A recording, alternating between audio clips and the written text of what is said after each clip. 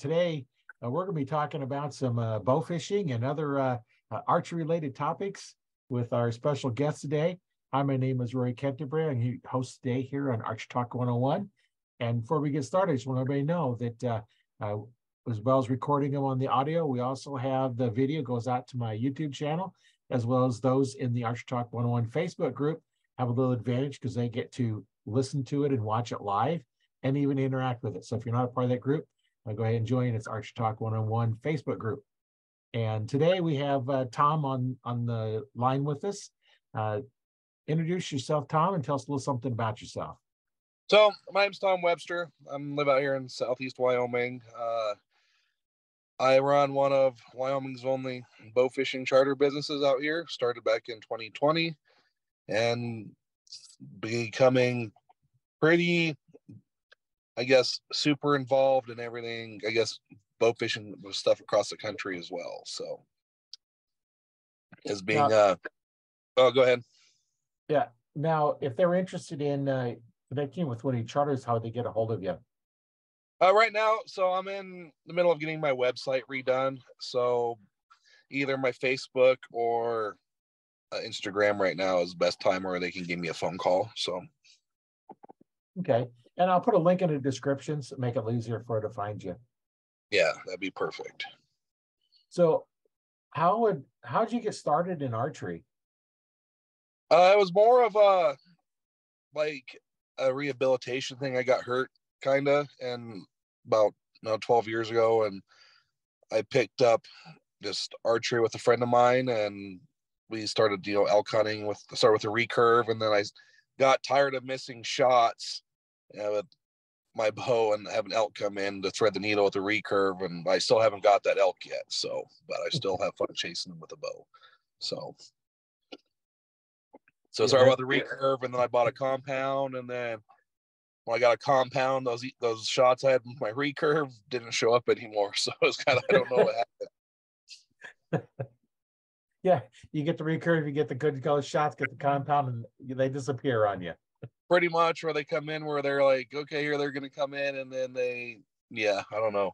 Or I just whiffed them, just it happens. But it's still fun. I still enjoy. I think I go after elk more than anything, just because with work I always took my time off in September, so that would be the thing I chase mostly. And then bow fishing became a small little thing of where I lived, is like going for walks with my dogs and down by the river, and then evolved from that to shooting fish out of a walleye boat, to going on an actual bow fishing trip with old Brian Quaka down in Louisiana, to eventually in 2020 getting the boat and starting a guide business. So it went from one little hobby to trying to make it even more. So it kind of got addicting. Yeah, it can do that when you get it, something like that, where you have something that you enjoy doing. Next thing you know, it turns into a job, and as long as you're still having fun, then it's not really a job, right? Yep. So it's been a fun thing. I mean, we put a couple records in the boat. I mean, we chase basically what the carp angle. I mean, like the mirror carp. I know the European carp anglers really hate me. I mean, I get a lot of pretty much violent threats from them from Europe all the time when I take the big mirror carp. Kind of funny. So yeah. Well, one area it's a prized possession, and the other one it's a prized catch. So yeah, I mean, even in the bow fishing community, a mirror carp's a prized catch in a lot of places because they're not very, I guess, prevalent. But out here in Wyoming, we have 3 lakes, and that's all you shoot. So we get pretty like, oh, just another mirror carp. You know what I mean? So now, for our listeners and watchers, what's the difference between the different types of carps?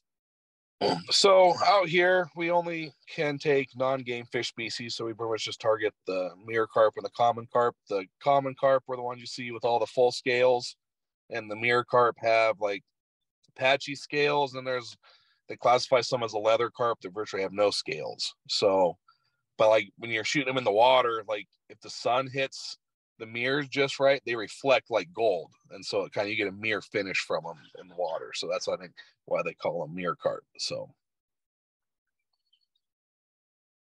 little bit different. Yeah. And in my opinion, sometimes they can be really easy or really tough to shoot. And it just depends on the weather or this sort of time of year. Because some days you go out there and you'll just smack the hell out of them and they're easy to get on. The next day it's like 30 yards away, they're busting you. Like come on. Yeah, like all game animals and non-game animals. Sometimes they know they've been hunted, and other times they don't. Yeah, like we just got off our state tournament yesterday, and it was a rough one. Fish were super spooky. Like you get on, you'd see groups of 50, 30 of them, and they would just be gone, like way far ahead of you. Normally you can just get on them really close with the trolling motor. And this time it was like, I mean, we only shot like 40 fish, but we didn't get the right fish. So yeah, and I pulled up for those that are watching. I'm going to try sharing my screen, and that's what you're talking about, right? Yep, that's a mirror carp. Yeah, mirror carp. Yeah, it's kind of interesting. It looks like it's got real big scales and a big patch in the middle that has no scales. And yeah, and from what I've read, that the mirror carp were bred for more of a commercial purpose because they were easier to clean. It's like they're technically just like a subspecies of the common. oh They're yeah, just there's like a genetic difference where the scales were just seldom, and they found they were easier to clean than the full scale ones, so they started breeding them as just just doing a genealogy thing for over there in Europe and that area. So something just a little bit different. yeah, well, I think they were easier to clean commercially when they're filleting them because there's not as many scales to get through, I think is what it was. Oh yeah. Well, and then for those that are looking here, let's see. Come on, start up. Now that's the common carp you're talking about right here. Yep, that's the And one that that's the original United States invasive fish species. So yeah, and for those that don't see it, there's a lot of smaller scales on it, and if it's a caught carp, whether it be in dough ball or with a bow, that's what most of us shoot. But up there where you're at, the mirror carp is what you have most of. Yeah, well, it's weird. We got a little bit of both. We have some lakes that are just strictly commons. That goes from like 3 lakes where it's nothing but mirrors. We start getting a little combo, and then it goes right to commons. And so it's kind of it's a weird deal. It's all in the same river system too. So yeah, that's kind of interesting how they kind of group and then they mix and then group back up again. And yeah, so I'm trying to figure out which one it is, and like how I'm kind of curious about why it goes from just mirrors and when the commons come in. Like there's one lake up there by Casper where there's kind of a mix, and after that it just goes straight to the commons all the way out to Nebraska. So, but they're all in the North Platte River system. So yeah, and that's where I'm here in Nebraska, on the eastern part of Nebraska, and that's all I've seen is the common carps. I haven't seen the other ones, so that would be interesting to see one of those. Yeah, like you get at most places you'll shoot 50, 60 commons to one mirror, and we have a lake that you'll shoot 30, 40 mirrors to one common. So it's kind of funny. Now, how are they different in taste? Do they taste much I don't know. different? I've never eaten a carp yet. Like I haven't. I haven't quite got to. I have some recipes from some guys from like Michigan and Minnesota for smoking and stuff. I just haven't. By the time I get them back to the house, they're pretty nasty. So. Oh yeah. They're good to put in the garden. Yeah, my carp pile is about 136 yards from the house, strategically placed. So the coyotes try to get on them, and so yeah, that's kind of funny. Plus, I've had a pretty good population of golden eagles lately, kind of hitting it, so it's been kind of cool with them. Oh yeah, and the coyotes, it gives you a good attractant to take some coyotes. Yeah, and then I get the buzzards, but it's weird that the buzzards will not touch a carp until they're 7 days old, until like a week old, until they start eating them. Huh, that's weird. Yeah, I noticed that. Like I'll put a bunch of fresh ones out there, and I won't see them touching it for a week. I don't know if it's they wait for them to get decomposed to get into them easier. I don't know. It's just weird. Yeah, maybe sometime we'll have to have a biologist come on and talk about that. Yeah, it's kind of one of them things that's just I noticed that the last couple of years when I put it out there, you'll see them, and then I'll put a fresh pile out there, and it'll be 3 or 4 days, 5 days till I see them actually eating them. So Yeah, that interesting. There's always something we learn. yeah, I know I've had carp before and I smoked it, and I forget what kind of wood I used to smoke it. It wasn't hickory, it was one of the fruit ones, like a plum or apple or something like that. And when I had it, I was just like, man, this almost tastes like ham. It was yeah, like really that's good what I was smoked. told. That's what my friend I've been told. It's kind of like a smoked ham. You got to cook it a little bit hotter. But excuse me, I've been told that don't get the really big ones like the 20-pounders. You want like the 5 to 10 pounders, the smaller ones, and get them in the springtime more when the water's colder. So and Yeah. apparently they taste better. And they say same thing with those suckers. We got a bunch of those white suckers around here, and I just haven't tried them. Man, everybody eats them in over like Michigan and that area, but I haven't tried them here yet.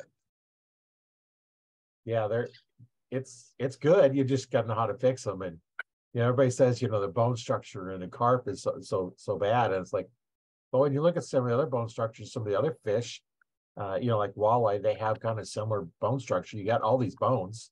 Yeah, northern pike, and Yeah. So but it's yeah, just a matter of knowing how to deal with them, right?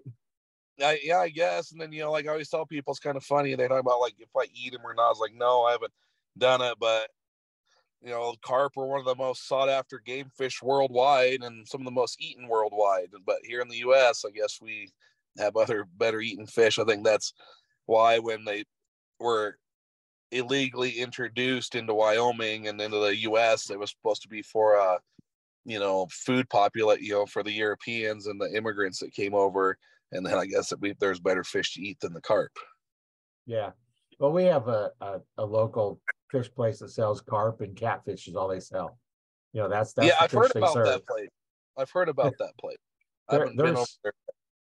there's a couple places that do that in here in Omaha area that catfish and carp is their main thing they eat. And when they do are they serving the silvers or the big heads, or are they doing the commons? you can't tell, because what they do is they score it. So when they fry the crap out of it, it burns up all the bones. So okay, I have no idea what kind of carp it is. Because I know that, like, talking to some guys over there, because I've been over to and done a couple tournaments on like out of Blair on the Missouri River there, and I've been told for people that eat the big head carp, and they got that's really severe white meat, not like because they're more of a filter feeder, so it's a different flavor profile than the commons that eat on the bottom that are kind of more of a fatty red meat. So, and I know that's kind of been a big subject over there in the Missouri River and stuff. And I guess we're lucky we don't have them up the Platte River yet, because I guess that river is considered a dead river over in your side of the state, so they don't migrate up past a certain point, I don't think. So yeah, that's it. They got a lot of lakes, and then there's the grass carp. They keep in a lot of them to kind of keep the grasses down. and But it doesn't work too well. Yeah, I think that's where I get a lot of like I have a TikTok channel that first it got deleted like a year ago, and I revamped it. And the biggest thing I get is they're talking about how the carp help with the weeds and stuff. No, that's the grass carp that are used as a helping for the weeds and everything but they're they're triploids, and they don't breed supposedly. But with the commons and everything, they just wreak havoc. And certain areas they poison the wetlands and poison the lakes. I mean, Nebraska's had 3 big areas they poisoned off in the last couple of years to get rid of them. So yeah, I know every up there once in a while they'll take a lake and do that. They'll kill it all off. And Yeah, they just did one recently in central Nebraska, I saw. And then I remember a couple years ago, they killed off the entire Ogallala wetlands to get rid of them. So I remember seeing a thing said calling all bow fishermen, come and shoot whatever fish you want to. We're going to poison it at this date. So, Oh, yeah. Yeah. but I mean, there was some massive northern pike in that lake, massive largemouth and everything. And they just, to get rid of them all, to get rid of the carp, they just said, we got to take a risk and get rid of them. So, Yeah. Sometimes you have to do that. You have to just, and they get too invasive, just kill them all off. Now, the Asian carp, that's a little different story because, a lot of those in the rivers and they're jumping in the boats and everything else. yeah. And I mean, that's fun. I've done it once or twice. Like if you're not used to, I mean, that's a kind of funny experience, but then you get some areas where you see how thick they are and how prevalent. And I think, we talk about invasive species, and there's people trying to classify the common carp now as they're naturalized in the US, so they're not invasive anymore. I was like, they're yeah, the original invasive species, and a lot of places it still is. And it's like I think they took over every state in the lower 48 in less than 50 years. So yeah, and I think that's what they're trying to stop with those Asian carp, trying to get into places. I mean, they're all the way up.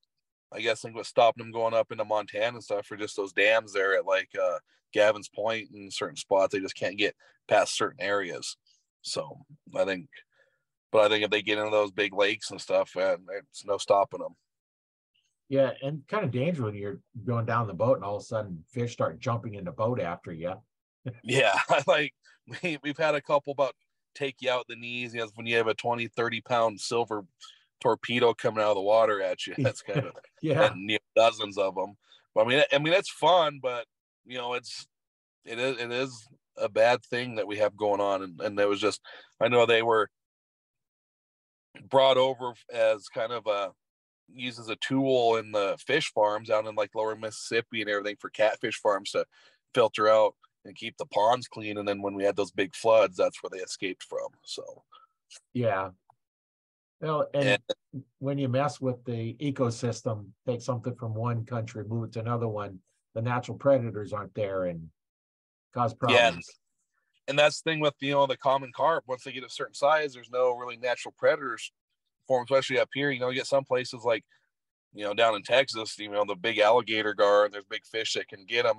They try to use tiger muskie in some of these places as a last resort to get them when they're small, but it's when they outcompete spawning with I think a female spawn a couple 100,000 eggs, it's kind of, you really can't. We don't have other species that they just outcompete everything. Yeah.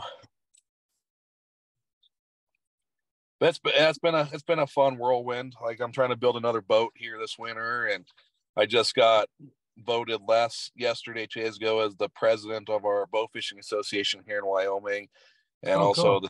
then I'm also the state rep for the Bowfishing Association of America. So I get pretty big into it. Right now we're kind of fighting a battle with our state parks seems like bow fishermen are getting targeted for illegal fishing, and so they're trying to make us have a 400-yard buffer between like any man-made structure, which eliminates half of our lakes pretty much. Virtually eliminates all the spear fishermen. I mean, there's not very many of them. Or if you want to go wading and bow fish for carp, you can't do it because it's violating but under the Game and Fish, under the fishing regulations, bow fishing is considered fishing equipment for non-game fish species. So we're going through a little tussle right now that's making it really difficult for us here in the state. Yeah, it seems like we get something that's fun to do and perfectly legal to do. They want to make it illegal now. Yeah, they were trying to classify bow fishing, bow, and archery stuff as a firearm, is what it states under the regulations. As a firearm. So, yep, and it's states something like any firearm, and then it says like archery, whatever, will be considered a firearm too, and it's a 400-yard barrier between any man-made structure, and so they're talking about roads and fence. I mean, it's just pretty much a dam is a man-made structure. So like you can't pretty much eliminates so many areas for it's kind of I think it's just they're not very educated on like only realize how far 400 yards actually is. Sometimes 400 yards is across the entire lake. So right, and you're not shooting a bow that far. yeah, especially a bow fishing bow. Like it's like we're shooting, and I'm hoping that we can get in and talk with the Game and Fish. I think what we're gonna have to do is kind of get that loophole because underneath their stuff it says it's the Game and Park the Game and the Park Service is different than the Game and Fish. It's two different entities, but they say the parks guys can't regulate boating and fishing, but now they're trying to make their own little loopholes for boat, like for just so if we get Game and Fish to regulate the species we shoot, so we're trying to get some game fish added, and that way they can't even say anything about us. So, yeah, but I mean, it's gonna get into I think where we got to go and sit down and be like, where is your proof of? Because we had some guys get some tickets recently, and there was no people calling in for disturbances or anything. Most time the public is really interested in what we're doing, and kids especially come out. They're like, "Hi, what are you doing?" Or we're doing the evening time, and because we try not to go around campgrounds, but sometimes you come around a corner and there's a camp or somebody fishing, and so it's not like we're intentionally trying to be around other people. But the kids come up to the bank and try to talk to you, and they call us the alien boats because the lights and oh. But for the most part, the public here and other fishermen, or like especially the walleye guys and some of the trout guys, I mean, there's a fine line between some of the fly fishermen like to target them, but for the most part, they want to get them thinned out because they do go in when they're in spawning seasons, like when walleye spawn and trout spawn stuff. They go in there and they start eating the eggs, and they go in there and just wreak havoc on stuff. Yeah, so now then the species they want to get and want to eat are gone because the carp are eating up everything. So yeah, as the carp population goes up, everything goes down because they're not spawning. And and there's some lakes. I mean, you go into and there is a lake by my house. I went in last year right when they filled it up, and I found a school of carp that was 250 yards long. Oh, geez. Like as far as you can see, there was thousands of them. Then at our state tournament yesterday, like we came on, the wind came down, and early morning, I bet we saw 5,000-6,000 fish on the surface in one headwater. So that's a lot of fish.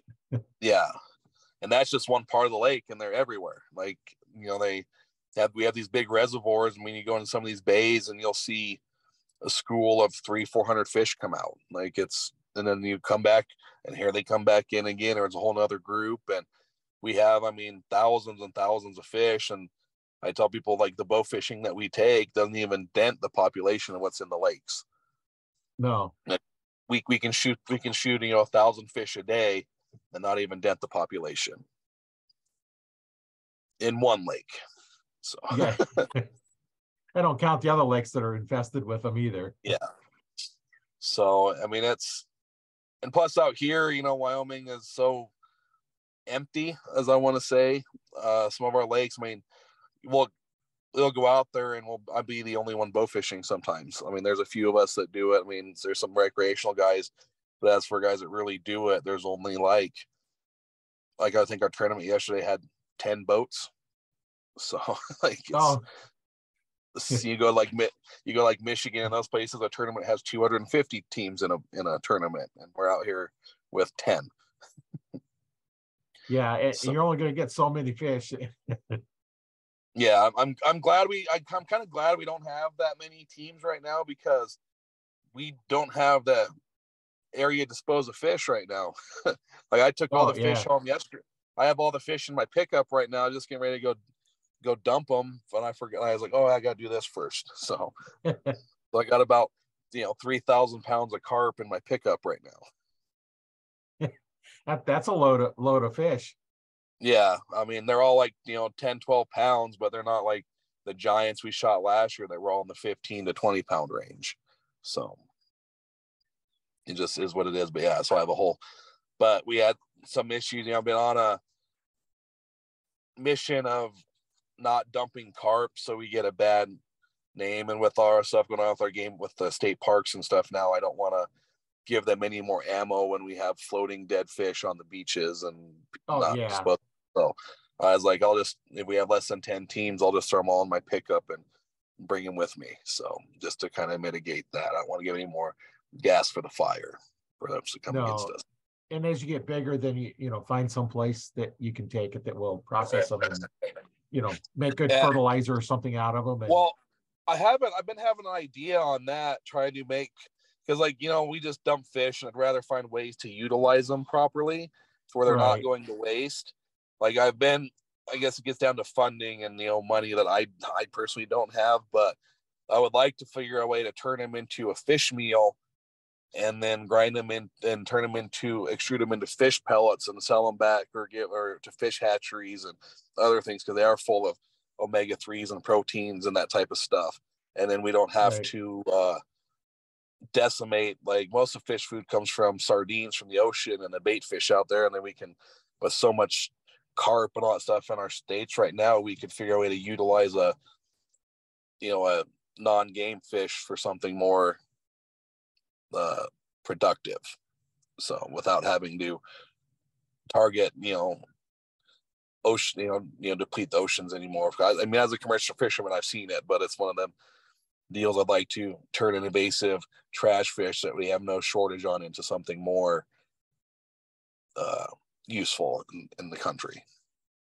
So yeah, and who knows, maybe somebody listening or watching has some connections into something like that, and maybe we can work something out and put them to good use like that, put them back into the ecosystem. And I know when I go out fishing, I always bury the fish guts and bones and stuff in the garden, and it's always really good for the garden. Yeah, and I'm hoping to start doing that here with some of my carp and turning it into a big compost pile and till it with my neighbor's got a few corrals with horse manure and cow manure and stuff in it that he's stashing a pile on the side, and turn that into soil for people can come get loads of it for their gardens and stuff like that, which should be really, really good for them. So yeah, that'd make a good additive to put in your garden.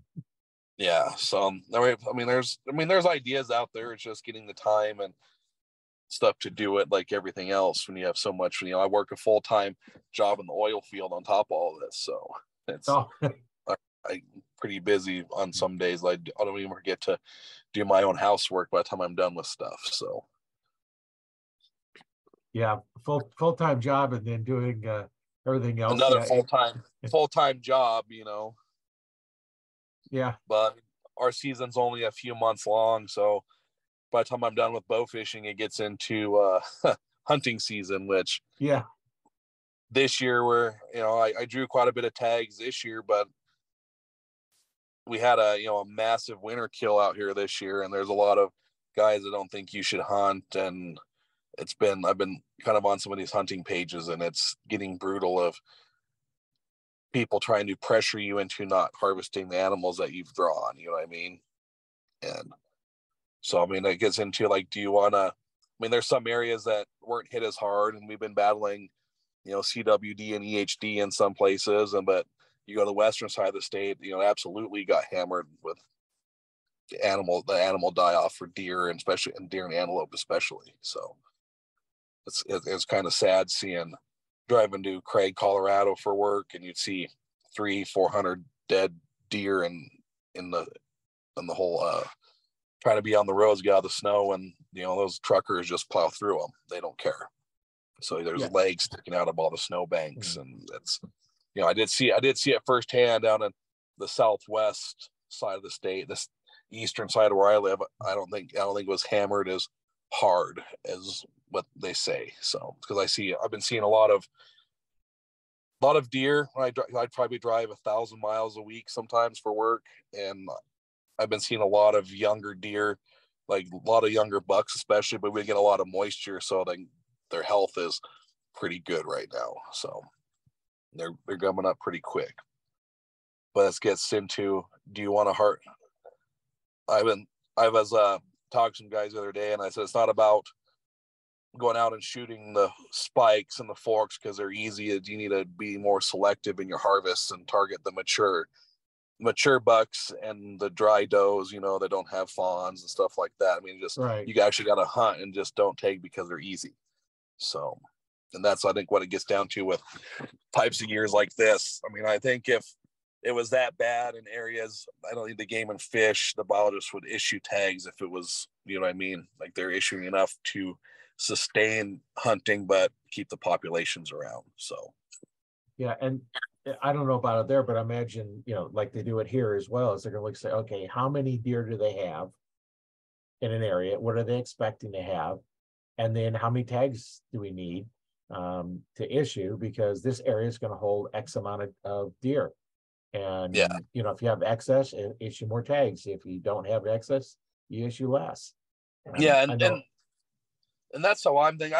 I'm a big advocate though, especially for our mule deer around here, that we need a point system on the antler growth, because I have seen the last couple of years, but I haven't harvested a mule deer buck in 2 years.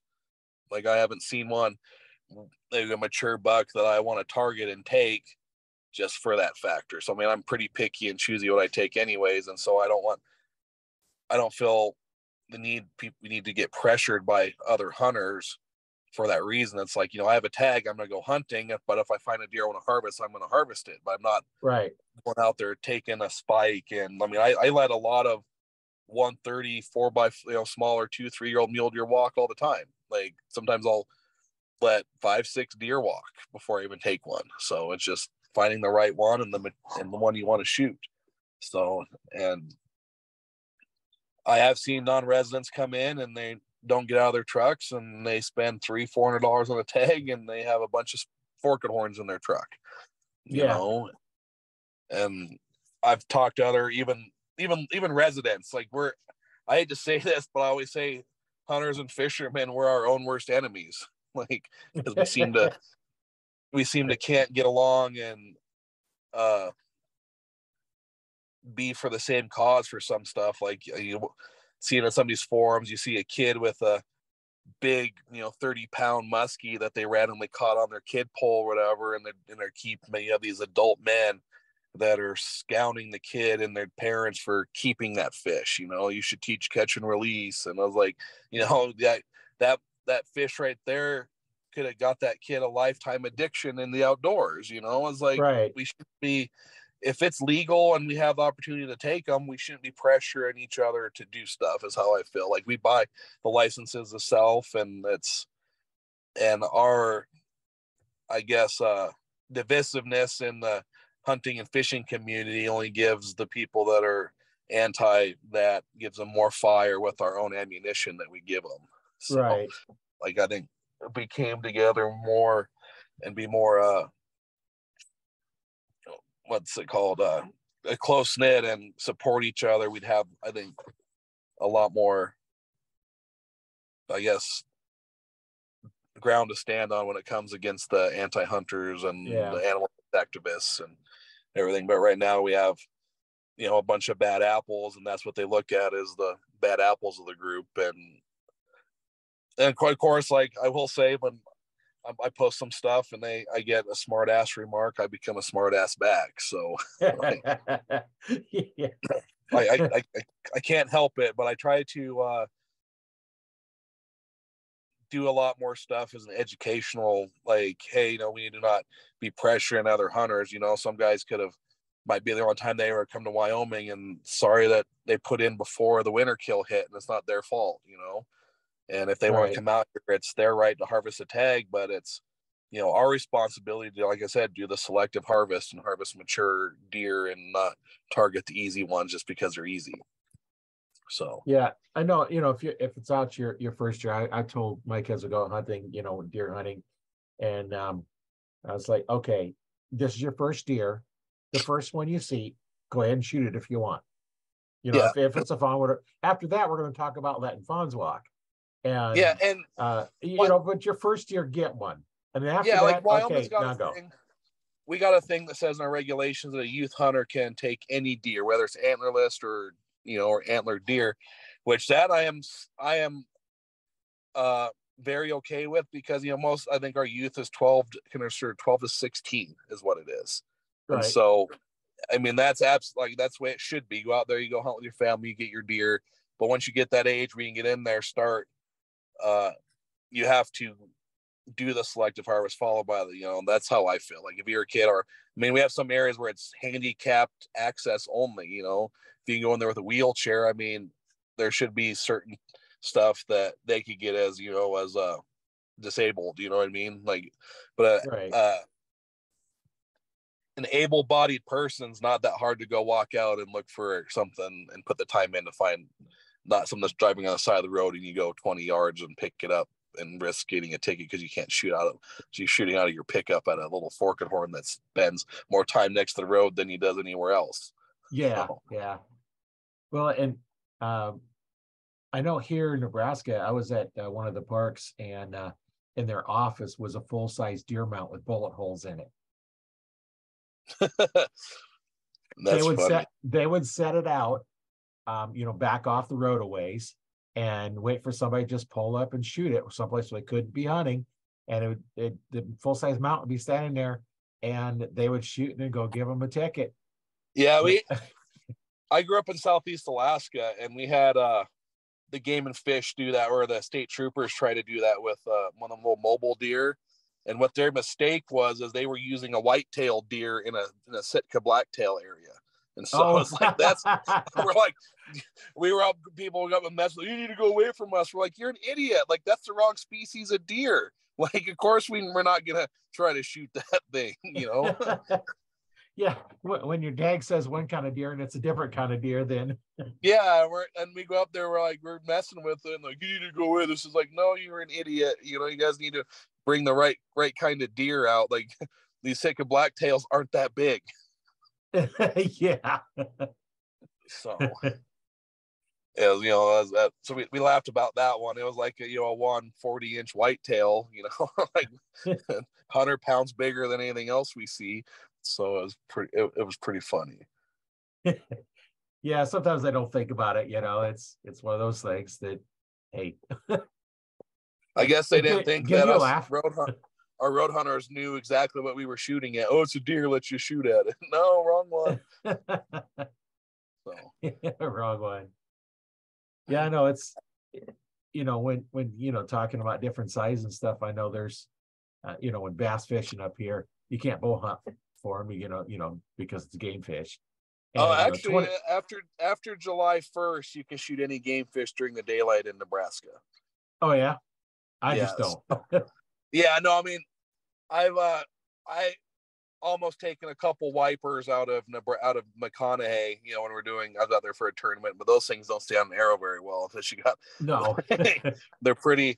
I guess it depends on the arrow. We were using like some of the specialty arrows. I was using the normal little muzzy ones, and they got a lot of oomph to them, and if they were off the arrow pretty quick when they hit the end. So yeah, I know there's a couple of lakes, 21-inch size limit, and then when they lowered the size limit to 15, he's just seen all the comments. Everybody's like, why would you take it at 15? It's like, and then actually one of the game parks people got in and explained why they have the size limit. As you have too much bait fish, you need to let the fish get bigger. As the bait fish goes down, you need to lower them down. So it's a big balancing act. And once the guy explained it, it's like, hey, that makes sense.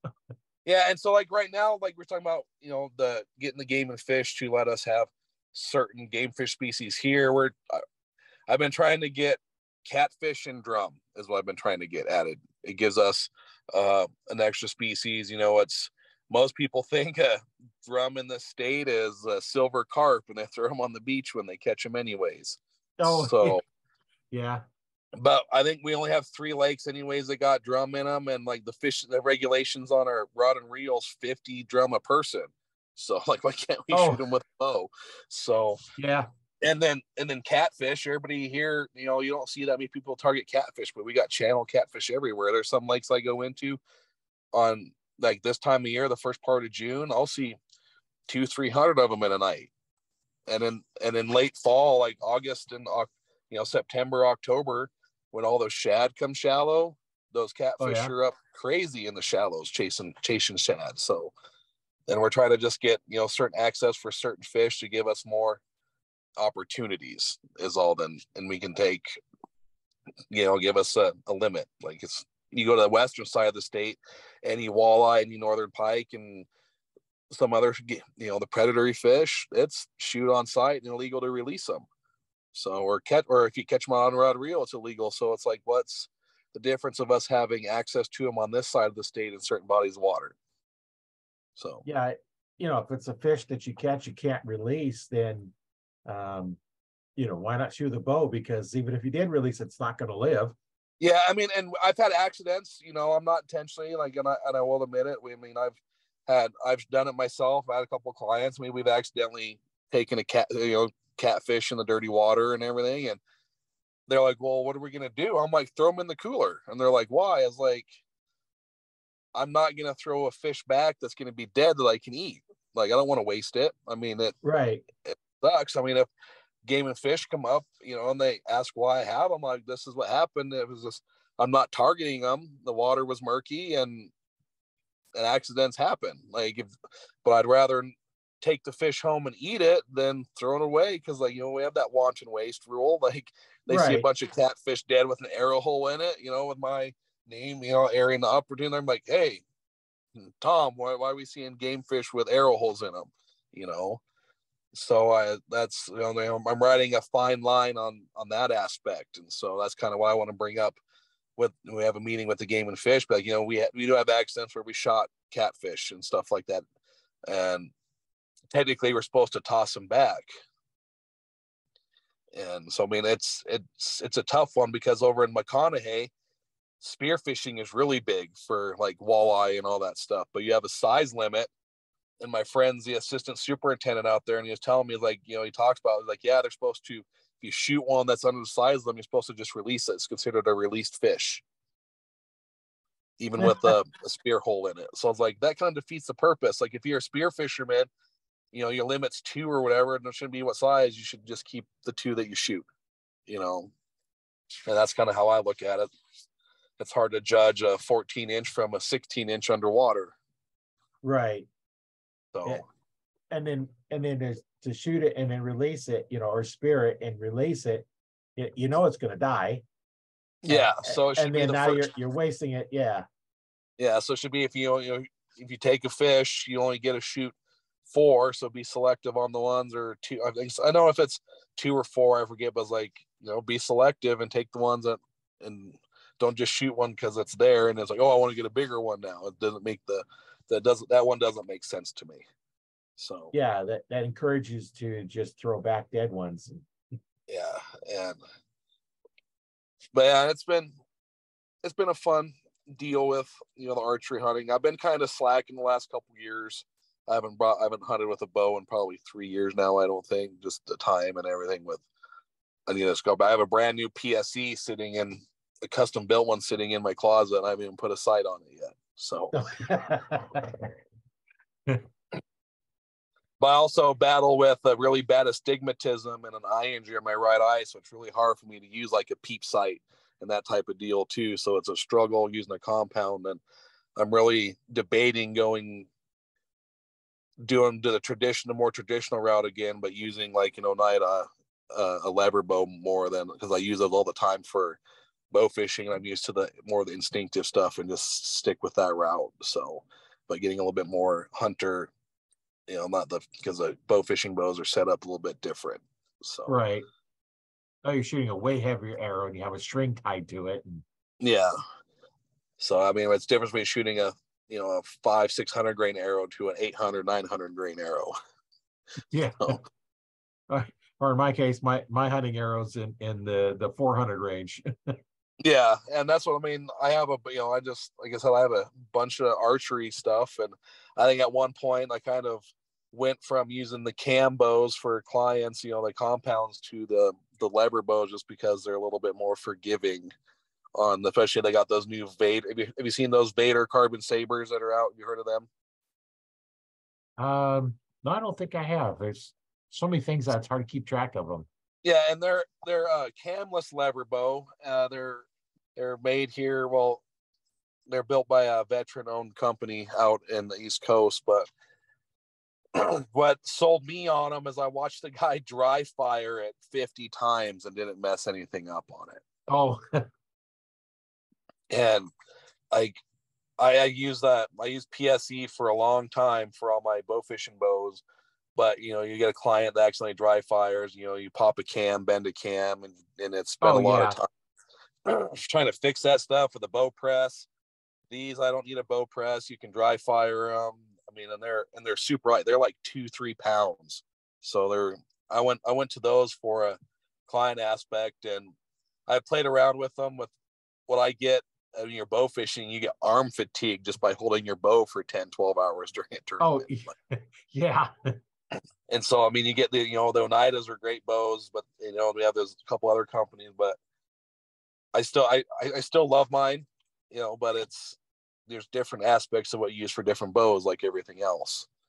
Right. But that's nice playing with those little Vaders because they're light. And when I'm up running, if clients say I can shoot or whatever, or if I have some ones I can do a friend, I've been looking at for tournament where I'm running, the bows are smaller. And so I'm not in the way of stuff when I'm trying to, steer a boat in a tournament. So I've been thinking of that's why it would be good for that. And they're very good for that, all that stuff. So, I mean, I've been pretty happy with them. I got, I think 4 more of them coming in the mail here. So, oh yeah. Well, I found Vader bow fishing bows here. Let me go ahead and share my screen here and see. Here's a set. They do look like they're really short Oneida. And they're a camless bow, so there's no cams. They're like the same kind of style. Like there is a difference between the cam, but these they feel more like a recurve when you shoot them compared to, they don't break over like a cammed bow. So that's the only difference that some people don't like.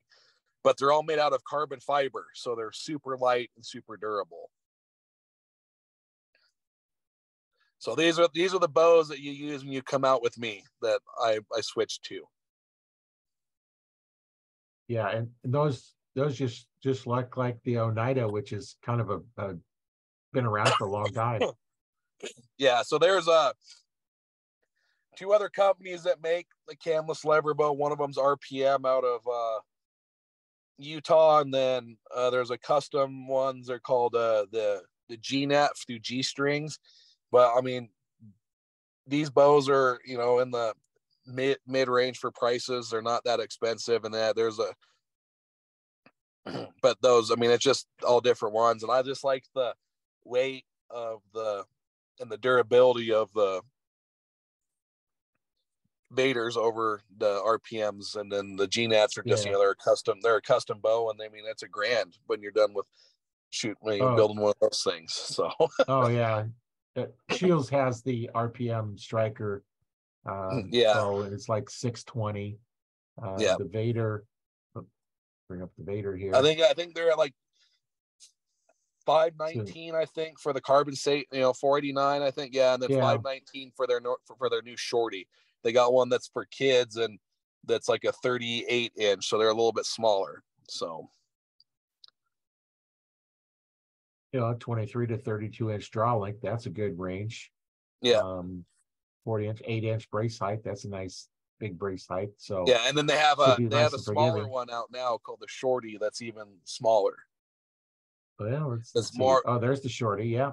Yep. That's more for women or people with shorter arms and kids.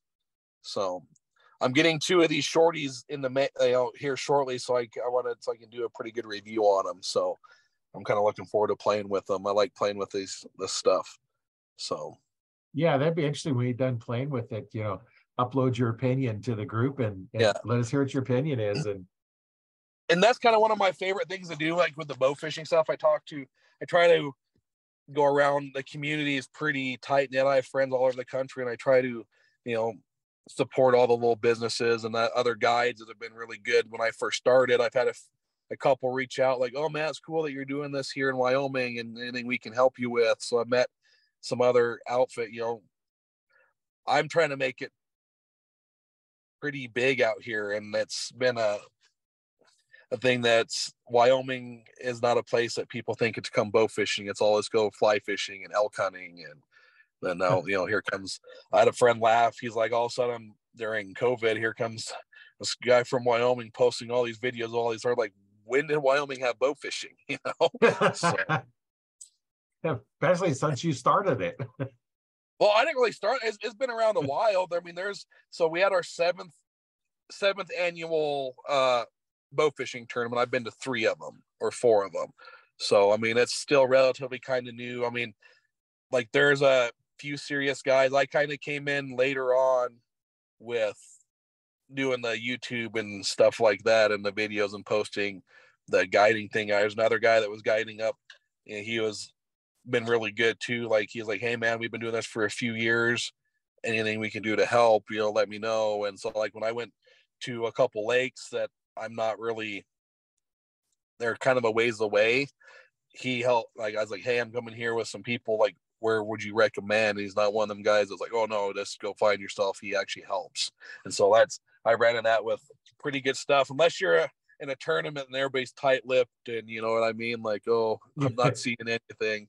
But for the most part, a lot of the bow fishing community has a lot of good intentions with other people, but like with anything, there's the jack wagons that make shit, or they don't or I see guys that act like they're teaching and they're giving false information, trying to use the wrong bows, the wrong type of equipment that, in my opinion, seeing this, how stuff's set up is, one day I didn't mention with the guy, I'm like, you're going to hurt somebody telling him this stuff. Like you don't use your 70-pound hunting bow to bow fish. Like our arrows aren't designed for that stuff. And you've been lucky that you haven't shattered one when you shot one, because the pressure from the cams and, the new carbon arrows, like how they flex when you shoot, the fiberglass don't flex like that to take the pressure, the high torque of those hunting cams. And like bow fishing bows, even the compound ones are designed to, they do have a break, but they're also designed to what we call snap shooting. You don't got to pull back all the way. And you can't do that with a conventional hunting compound bow. So it's, when I see that type of information coming out there, I'm like, you need to stop giving this information, because it's going to lead to somebody not knowing really what they're doing and going to hurt themselves. And I don't want to see that happen to anybody. Right. And the regular fishing arrows, or the fiberglass ones, those designed out of the heavier pound bows, are actually cladded with aluminum arrow. So it's aluminum arrow with fibers inside, so it can take that pressure. But most of the fiberglass, I mean, and they have these new ones that are they have a carbon fiberglass mix, and I've seen it. I learned this last year. I went down and shot alligator gar with with Scotty Michelle, like with South Texas bow fishing. We, you see these cool arrows that are a carbon fiber and fiberglass mix, but you get in those bigger alligator gar and stuff, and you show them, like you shoot one and they torque and just right, and the arrow splinters. And the same thing, it can do it with a compound bow with the right torque or the right. They just splinter like and I can imagine doing that and having a shard go through your hand while you're shooting, or something just exploding. And like, I'd rather, if you're gonna get into bow fishing, just spend the money and get the proper equipment. I mean, in the long run, you're gonna get addicted to it anyway. So don't convert your hunting bow to a fishing bow. I mean, the only ones that you recommend, I would say, unless you're shooting your traditional recurve, that the wooden arrows are kind of similar, like that'd be the only one I'd say. If you're converting your hunting bow, it'd be your recurve and your traditional bows, not your high-end compounds that are shooting 390, 350 feet per second, when a bow fishing bow shoots 200 at the our highest ones. My hunting bows would never be used for fishing. One, I draw back my hunting bow and I expect anchor point. People's like, I can't shoot them fast. You don't have time to draw one of those back. I have my recurve set up that way, so I can just draw back and go. It's much quicker. I see that a lot when I bring clients. I mean, they're good at archery hunting, but they pick up the bow fishing bow and they try to go into their fundamentals and their back wall and their stops and all that. I tell them, I'm like, throw all that out the window. Yeah. You ain't got time. I was like, it's not even that too. It's a whole different style of shooting. You're trying to do instinctive. And so like by the time you try to get that, you get your rest and your normal stuff, and you're shooting fingers, you're not shooting releases, because releases to me in bow fishing are pointless. Like you, right. And so it's pretty fun. I tell them, like, whatever you know about bow hunting, using your compound bow to come out, like, throw that out the window, because you're not even aiming at the fish when you're shooting at them. I always tell clients, aim to miss and shoot where the fish aren't. So because you got to play with that refraction. I was like, just because the fish is here, you got to go underneath. And I always say, I always tell them, aim to miss. So yeah. I actually did a little video one time. Somebody asked a question about, shooting at a long distance bow fishing, and I said, well, you got to aim over them. You got to aim over them on that point. So. Yeah, you got your angle and everything. So I just took a glass of water and stuck a rod in it, and you can see it just jumped over. This is why you can't shoot where they're at, because they're not there.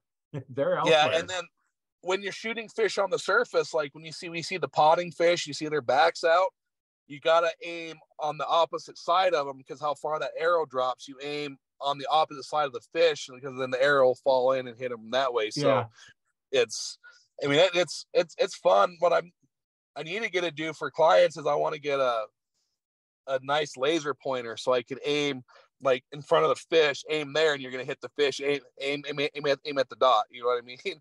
Yeah. And so, because sometimes they have a hard time seeing fish, and they're like, where are you seeing? Like, it's right there. Like, shoot. So I want to, if I get the laser pointer here, aim at the dot, bam, because it automatically will do the refraction. I can see where the light hits the fish, aim at my laser pointer dot, and then you'll hit the fish. So yeah, because the same concept. So well, and the guys that try to use your hunting setup for bow fishing, it's like, well, you can't shoot it the same. Would you shoot your shotgun the same way you shoot your bow? No. Yeah. Would you shoot your rifle the same way? Would you shoot your handgun? No. And then you don't shoot them the same. They're different. And I can't imagine the arm fatigue. Like I shoot like, around 40 pounds, like I think is the most recommended. I mean, most of us shoot for our high end, bigger, deeper fish. We'll shoot, 40 to 45 at the most. But most bow fishing bows are in the 20s and 30s, because when you shoot several hundred times a night, the arm, like I couldn't draw my compound bow back that much. I'm tired after 30 shots, when I'm practicing. So there's that too. Like the more arm fatigue you get, the more, I guess, you have risk of hurting yourself and failure.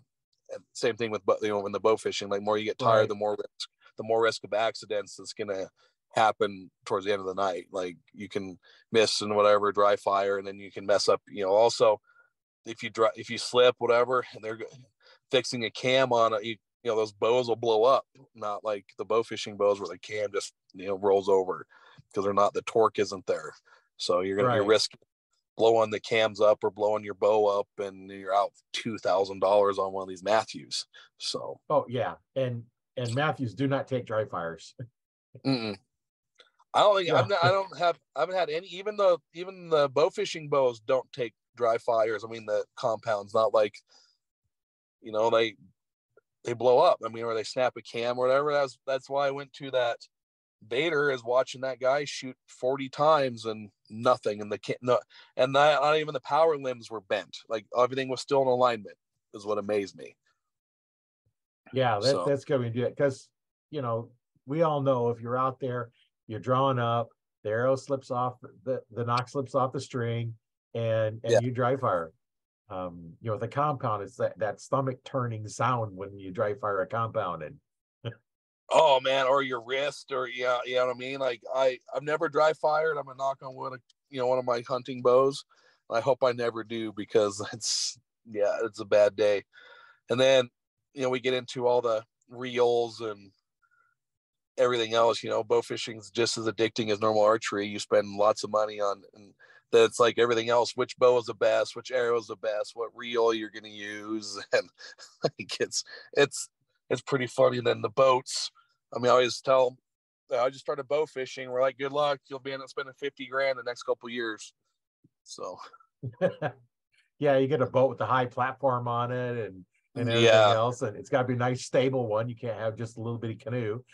And I see that too. Like I see guys bowfish, and you see these little, in my opinion, like unless you're doing it by yourself, but a 20-foot boat is really ideal is what you need. Like you need the platform. I see guys out bowfishing in little 1648s, and they got 5 people on that little tiny boat. I'm like, oh man, like I tried doing when I first started, I tried bringing like 6-7 people out, and it just wasn't, it was just a pain. So I only limit to 4 people right now until I build my bigger boat, which I've had to sacrifice some trips because I can't take 6 people, 7 people. right. But I'd rather be safe than make the money. Right. So Yeah, this winter I'm hoping to build a massive barge is my plan. I drew up a plan myself, and just gotta get through the summer and sell this one, and hopefully have a pretty sweet boat next year. So that's how a little bit addicting at it a is. time, right? Yeah, I've had this boat for 3 years. I mean, it's a great boat. It's a Sea Arc with a custom platform, but it just what I want to take my business to. Like I also want to start guiding walleye trips with it too. So I need a more of a all around boat than the just a bow fishing. So, and I love catching walleye and other fish with it. So my boat's pretty I can fish off of it, but it's not comfortable. You know what I mean? So Yeah.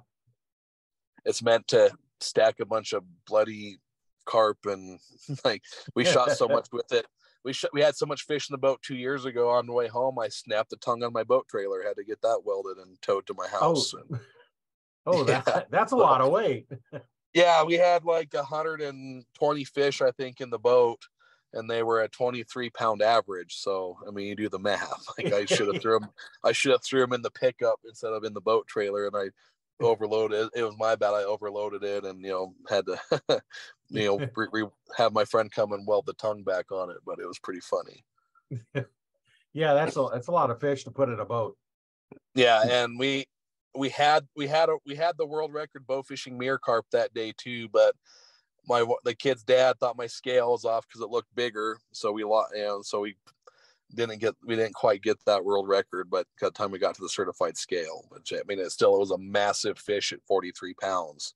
So yeah, that's a big carp. Yeah, and they don't get as big as a grass carp. I mean, there's some areas in Nebraska people see grass carp that are in the 60-70 pound range. Yeah. So I've only shot a 5-pounder. I think is my biggest one for a grass carp. So, but I mean, I've shot some big heads in those silvers, and it's like I said, it's went from a rehabilitation thing to kind of an addiction, like a really severe addiction. So. Yeah, you never know when you're going out what you're going to hit. And I had at one time I was out and I'm shooting it. I think it was big heads in there or carp. I forget which one it was now, but I'm shooting it and I'm missing. And then a gar comes by, little bitty 1-inch diameter gar. I hit it. Yeah, and it's funny. I do that too. Like I can go all day, and just there's days I go where I can't hit the broadside of a barn. I'm like, what the hell? And then I go out there and it's like, bam, bam, bam, bam, bam. Luckily this year I've been on a lot better. But I mean, you get some guys, it's like they don't miss. You get some of those number guys that, go to these tournaments and they shoot 800-900 fish in like 7 hours.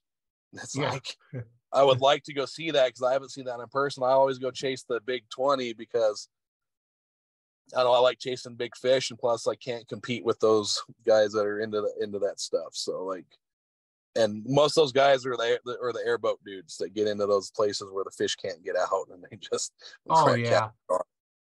So yeah, airboats can go in spots that regular boats can't get into. And I've been tempted to get an airboat for Wyoming, and it's one of those, the things that stops me is not getting in the base, it's the wind here. We get that's our biggest problem here in Wyoming is battling the wind and getting out on the water. And those airboats are like a sail on certain points. And and there's certain times in an airboat here in the early spring and late fall when the Platte River is really down, man, you can get in there and those carp find pools, and you get in there and shoot. I mean, they're in there by the thousands. You just but getting in there and finding them and running, I don't know what the regulations are for running an airboat on the Platte River around Casper and up and down through that area. And the fly fishermen would probably not like me too much because how noisy it is. So yeah, it is noisy. Yeah, and I mean, I love airboats; they're fun, and like I said, for the most part, our boat fishing here is pretty supported by most people. I've only had one instant where some guy was angry, and it was I hate to say, it's a fly fisherman. So he got all. We were at a state tournament a couple years ago, and we went into a bay, and we thought this guy was just waiting, shooting fish with a bow. So we're like, okay, we got in there and realized he was fly fishing, and so we backed out like 150 yards from him and was out in the middle, kind of shooting fish and doing our thing, and we were calling fish at the boat ramp, and the guy took his boat next to us, and the next thing I know, on Monday, I get this hate email on my Facebook page, and this guy griping to me about how dare a bow fisherman come in a carp flat when there's a fly fisherman in there, and got into a little spout about, I was like, dude, it's public waters. We gave you 150 yards, which I feel is pretty adequate, and like, I was like, the thing is like, what made me mad, like, I guess upset, is like, you could have came and talked to us in person instead of doing this on my page, like, and I told him, like, in the end of the day, it's public waters. We all are out here doing the same thing, and you're griping to me about a fish that nobody cares about. So yeah, well, you could have very easily just went on past him and really disturbed his fishing. It was like, so there was that lake where the carp were at. There were 3 other boats, and we give each other like a distance, like, so we were in one spot, the other guy was another spot, the other guy's another spot, you know what I mean? But it just happened to be where the fish, where those big carp were at, was in that, but that bay was 300 yards long at that time, and so we gave him like, and he was up in the shallows, like in the flats where we couldn't even get to, so he's up in like knee deep of water, and we're shallower, and we're out where 3-4 feet, so it's not like the fish that we were chasing were the ones that he was after up in the weeds, up in the shallower flats. So, and like I said, there was hundreds of fish in that bay. Like, it's not like we were sitting in one spot and they were just coming by us. They were running by in schools, and like, we weren't even close to where he was at. So I just don't get it. So, and sometimes you just never know, right? Yeah, you can't ever be happy, but I mean, it's just one of those. I try to be mindful with everybody. I mean, I've been, fishing walleye, on some of these, and you don't get 100 yards, 150 yards from another boat. They're 20 feet behind, 30 feet behind your boat sometimes, dragging the same strips you are, jigging the same points. So I was all like, I thought the courtesy we gave him was a little bit more than what I've been given on just rod and reel fishing and stuff. I mean, heck, I've been to Alaska where you're fishing 2 feet from the next person next to you, Oh yeah. So I was like, man, like, it sucked. I mean, it sucked. I mean, I like having the spaces to myself, but at the end of the day, sometimes where the fish are at, and it's just is what it is, and you have to deal with it. Like, so I don't know. I mean, even like, have you fished the walleye spawn at McConaughey at all with a boat? No, I haven't. Yeah, that one is like, you gotta basically, your lure is under the bow of the boat behind you, and you got guys fishing on the beach sit 10 feet from you to your right. There's so many boats and people on that dam, and it's like, you know what I mean? It's like, it's a fun but stressful fishery. If you ever get a chance to, you'll catch some big ones. But I used to do that every year. I haven't done it in a couple years, but it was fun going out there catching 8-9 pound walleye consistently. So yeah. Those are good sized ones. Yeah. But what else do we have a question for this? Anybody have questions for what's going on? I don't know if anybody live or. No, I haven't seen any questions come through yet, but. I mean, I get a lot, like, on my TikTok and stuff. The biggest question I get is like, what, like you asked earlier, what we do with the carp when we shoot them. And so that's the biggest question asked by most everybody. Or it's like, how can you do that to carp? They're such a great fish, and they're a game fish. And they're naturalized in the United States, and you should, I've got some guys from Europe. They're like, all right, Bowser, I'd come over there and kick your ass. I'm like, fly over here and do it then. Yeah, like no, and go ahead and try it, right? Yeah, but I tell them too, like, my thing with carp, I'm like, if you want to go catch them with a rod and reel, go do it. I mean, they are fun to catch. And for most people, for most kids, that's the first fish they catch on a rod and reel. So there's just no shortage of them. So it's one of them, you can bow fish them and catch them with a rod and reel. And in the end of the day, is I asked these advocates and like the Carp Association people here in the U.S., I'm like, if they are such an important species, when they are killing off a wetland or poisoning them, where are you guys trying to stop it? Like, yeah. You're nowhere to be seen until us bow fishermen come around, and then now we're the most evil person around for killing a carp. So, yeah. And I asked them that. I'm like, here, I mean, and the states will post areas where they're gonna, hey, attention, don't come this area. We're gonna, I think they use that retinone is what it's called. We're gonna give the lake a retinone treatment, they call it, and here they let it set. I think it's 2 years sometimes before a lake can even bounce back. But the thing is, when they do that, I mean, they risk killing everything. It's not just not just a fish in the lake. So when it happens, it's a pretty severe treatment. And I was like, you guys don't realize what the extent is. And then it gets into where, and if the carp get back in there right after they're done with it, those lakes get what they call, have you heard of new lake syndrome on a lake? They call it. Yeah, go ahead and explain it for those that listening or watching. So new lake syndrome, say like out here in Wyoming, we deal with where the irrigation in the lakes get dropped down to where we have a mass die off, where very much the lake dries up, and then we have a good year like this, and we get water back in there. The game and the fish or they stock or fish get in there naturally. Nature has a way of basically, the fish that normally take 10 to 15 years to grow to mature size, I'll do it in a year or 2 years.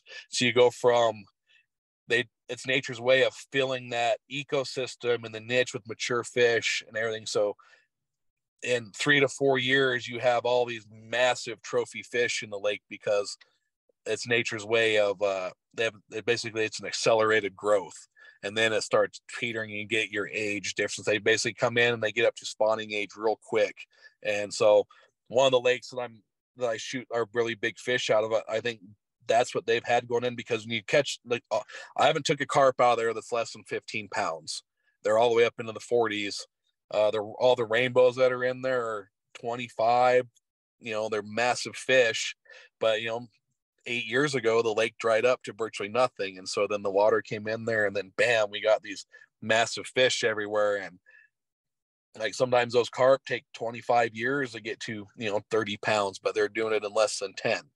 So in that lake. So I mean, it happens with all that, with all the lakes that get that. You initially, if you build a pond and you don't overly stock it, because if you just putting enough in there, like your bass or your crappie or whatever, they'll get to massive size really quick. And so you'll have all these big fish, and you start stocking, and then it'll stunt the growth on all the little ones. And so if you overpopulate it, it's the same deal. Watershed will make its own way. So if you start seeing areas that got a lot of little fish, a ton of them, and no big fish, it's because the lake is overpopulated. And so some of these areas we see 3-4 pound carp, that's all you see, is because it's overpopulated. There's not enough food to sustain a mature fish. So, and that's why you have to kind of change size limits, and because you've got too many little ones, you need bigger fish to eat them. Yeah, and unfortunately, like I said, with those carp and other type of species like that, they just outproduce and they outcompete, and pretty soon that's all that's in the lake.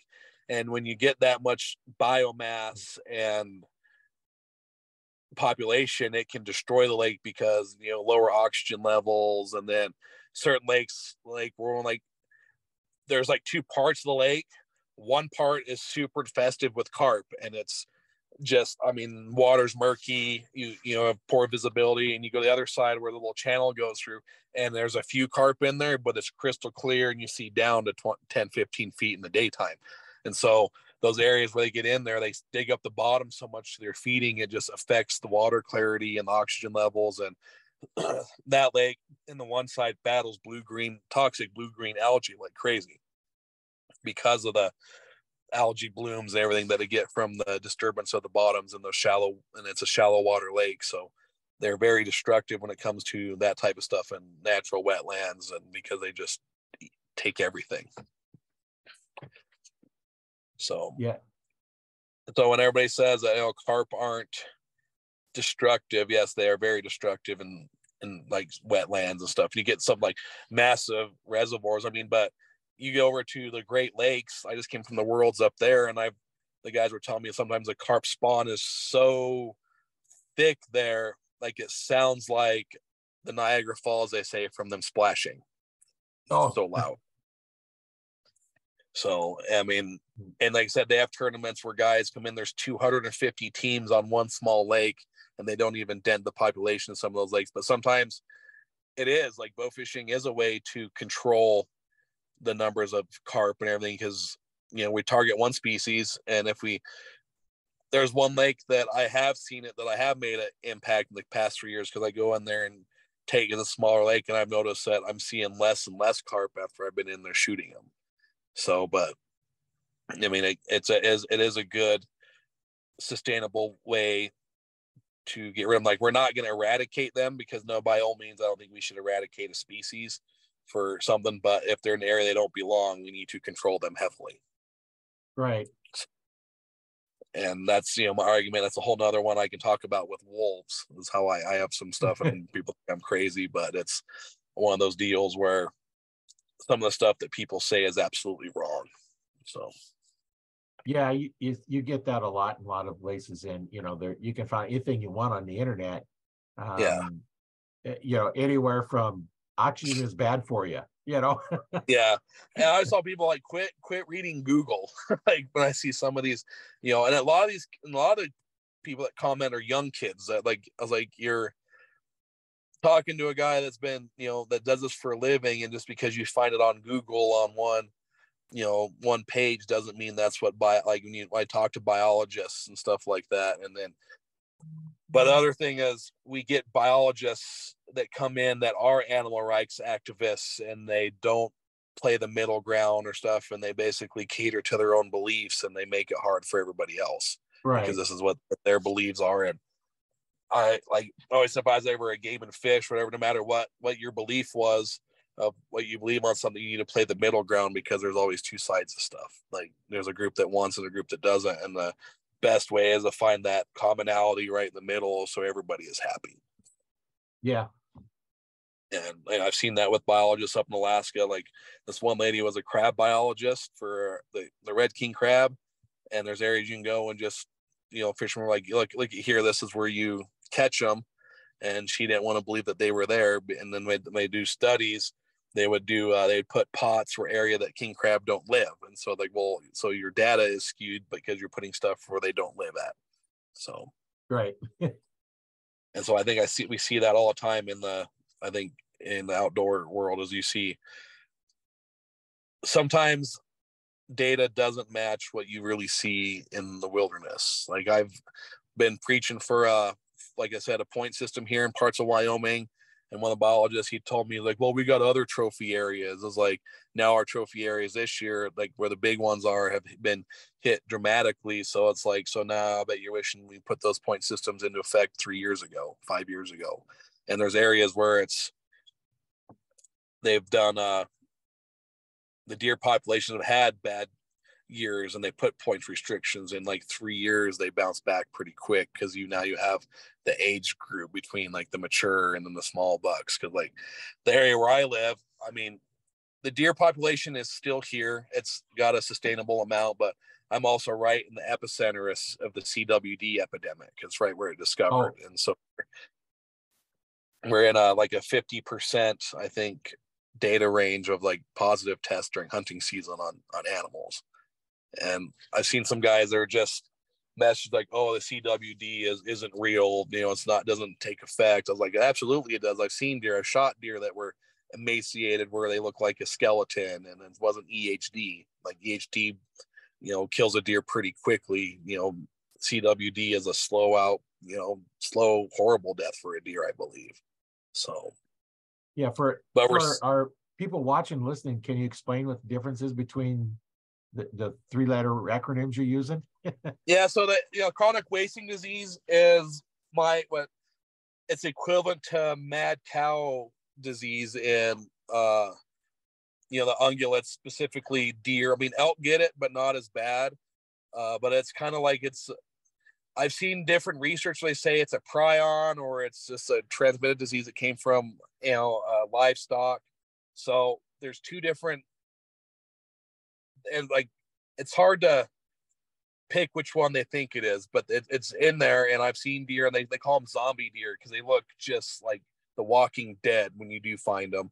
And then you have the EHD, which around here we get, which is weird. Normally it's in like a heavy, moisture area, but we had it come in so hard last year and we were in a drought. So that's kind of where, but I think it's caused by a gnat or an insect that gets into them and it swells their tongue up, and they call it blue tongue. And it basically, the deer, they die from dehydration pretty much. And so we've had that twice hit here in 10 years. It hit our whitetail population pretty heavy. There's areas but in certain parts of Wyoming here, they're trying to really thin out the whitetail to make room for the mule deer, because the whitetails are actually more aggressive, and so they push mule deer out of their areas when they move in. And so I don't know if that's been an aspect here where we get a lot of whitetail populations and it pushes the mule deer out because of their aggressiveness. So, but I mean, the last couple of years, I mean, you see, one year I saw 200 does in one day and no shootable bucks. And you go out in the fall, I like going out looking at the herds and looking at big bucks, later on when I have, during pheasant season, and you just don't see the age gap between the bigger bucks and the smaller deer. You see a group of 50 does with a little 2-year-old forked horn in it, or you'll come around, you'll see that, and you see one mature buck within 300 deer. And I was talking to the Game and Fit, that's why I said, we need to implement this. But like I said, around here, everybody road hunts, and it's so much private property area, and so they're risking taking deer off the roads and stuff, and they're all the little deer and the little bucks. And I think a point management system is very ideal for a deer herd. I mean, it works from the whitetail ranches, like it doesn't work for the public. So that's kind of how I look at it. Yeah. So just selective harvest is key with anything. Fishing, hunting. Just do what's right, but don't try to guilt trip people into doing something that's not illegal. Is how I feel. If you want to give your tag, there's a program here right now that they're trying to let a deer walk, and there's a bunch of prizes and stuff. And I'm like, yeah, if you want to give your tag up, absolutely. But if you're like me, I supplement my, table for, my freezer and stuff with probably 70% wild game, and elk and several deer, upsets the cost. Especially you get some guys like, well, no, it costs so much. Like, I live in an area, I drive 5 miles, I can harvest a deer, or I can harvest a deer right in my backyard. So for me, paying that $30 tag and spending $50 in fuel is cheaper than me going and buying a chuck roast that's $55 right now for a 3-pounder at the store. So it's cheaper. I like something. So most of my meat in my freezer is wild game compared to beef, just because of that reason. It's technically cheaper in the long run, buying $200 worth of tags in a year, and I get 6 months worth of food on the table. So, well, and you don't know what's been put in the meat. Yeah. There's hormones and antibiotics that they're feeding, given to the cows and whatnot, and all these chemicals in there, and I haven't seen a thing, I don't know how true it is, but they're trying to figure out how to get some of our RDNA into the meat. So now you're eating the stuff with the meat, and I don't know. there's some scary stuff going on, like with the agriculture, I hate to get into the conspiracy theorist stuff, but we have like, Bill Gates right now is the largest owner of farmland in the country. Did you know that? Yeah. So, and he's big on too, like, I mean, he said himself, he's like, no modern society should be farming and eating meat. So he's buying up all these ranches and stuff to stop that because of his own beliefs. There's that stuff going, and then we have like, the PETA and everybody and the animal activists. I mean, I can go all day long for this stuff, but at the end of the day, wild game, is the healthiest, organic meat out there. And if it's done right, it's, and I always say, like, all these animal rights, you guys are vegans and stuff. It's like, you guys can only be vegan because of modern conveniences at the grocery store. Without them, you guys would starve. Right.